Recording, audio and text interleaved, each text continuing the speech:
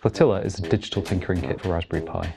It's a bunch of smart, affordable widgets that make your ideas come to life. Great for beginners and frictionless for experts.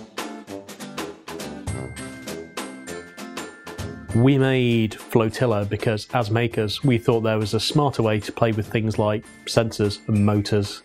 To make Flotilla accessible, we've created a couple of apps. For the absolute beginner, Cookbook is like a plug-and-play experience.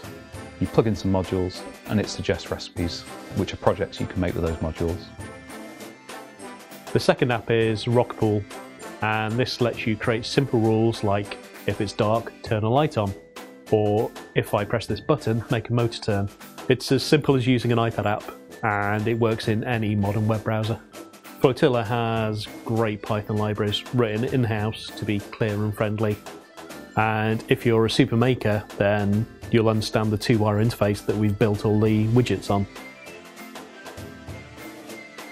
About 4 months ago, we invited some of our friends from the Raspberry Pi community to come and have a play with Flotilla and get their feedback.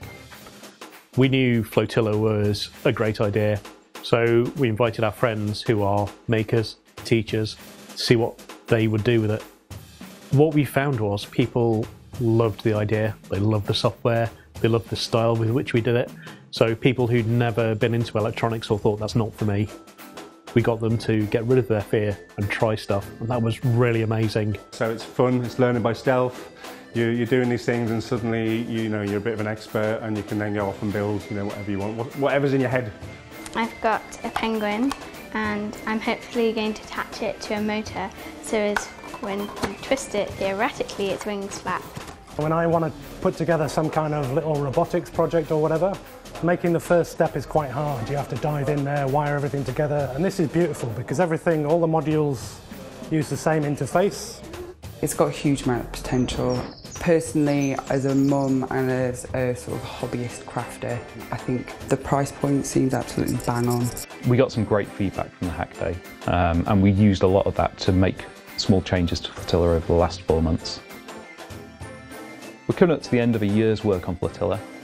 We're on the final round of prototypes and we're currently working with Ragworm to customise our PCB colours. The PCBs and Flotilla will be made in the UK.